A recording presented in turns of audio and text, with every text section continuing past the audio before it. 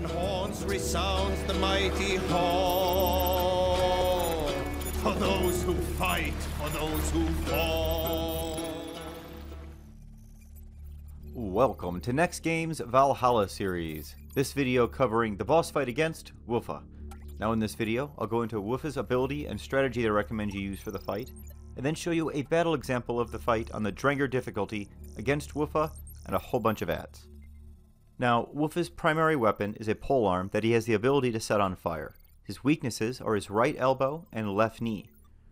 Wuffa's abilities are a single attack, which you can parry, a twirling attack that has 2 different rounds to it, so you want to make sure you dodge and then dodge again, a rune attack that is most easily missed if you just dodge into him, and then if you get at distance, he'll start throwing fire bombs at you that actually can do devastating damage, so you want to make sure that if you're at range, you're ready to dodge those. Now in regards to a battle strategy, start with taking away 2/3 of his stagger gauge by placing a bow shot into his right elbow and left knee, and then stay in close and take away the remaining 1/3 of his stagger gauge and finish him off. Now this particular battle example was aided by a whole bunch of ads that popped out of the bushes at the last minute. Let's see how this goes.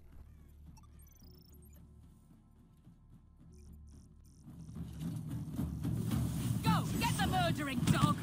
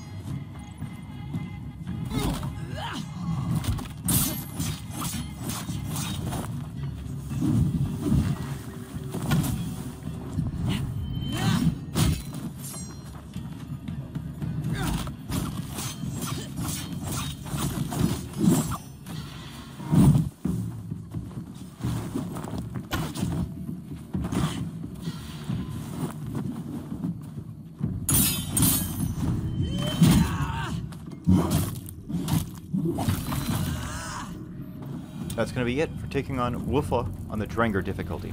I hope you found that helpful. Thanks so much for watching, everyone. Stay safe and stay healthy out there. Then horns resounds the mighty hall, for those who fight, for those who fall, for those who fight, for those who fall. Warlord weaves his web of fear, each man gets his fated share of blood red.